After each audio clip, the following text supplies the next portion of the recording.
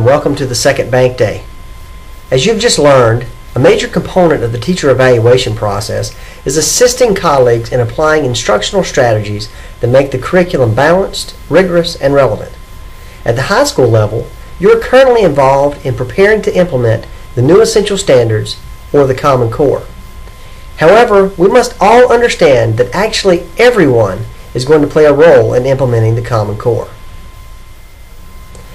One of the key requirements of the Common Core state standards for reading is that all students must be able to comprehend text of steadily increasing complexity as they progress through school. By the time they complete the core, students should be able to read and comprehend independently and proficiently the kind of complex text commonly found in college and careers. To this end, your professional development opportunity today will be focused on interdepartmental collaboration. We realize that the ability to execute interdisciplinary lessons is oftentimes hampered by scheduling conflicts and time constraints.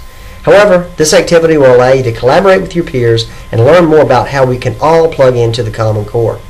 Ideally, you should be sitting at a table that is composed of English, social studies, science, math, CTE, arts, healthful living, and world language teachers. If your table is not representative of this grouping or close to this grouping, please take time to rearrange yourselves. Your first activity today will be to work together on analyzing and synthesizing informational text. The purpose of this activity is to help everyone focus on promoting literacy in all classrooms. Analyzing informational, nonfiction text is a great way that we can all work towards fulfilling the goals as set forth in the Common Core standards. Many of the informational text excerpts you will be looking at today came from the UCPS databases. These databases are a great place for you and your students to access useful nonfiction resources.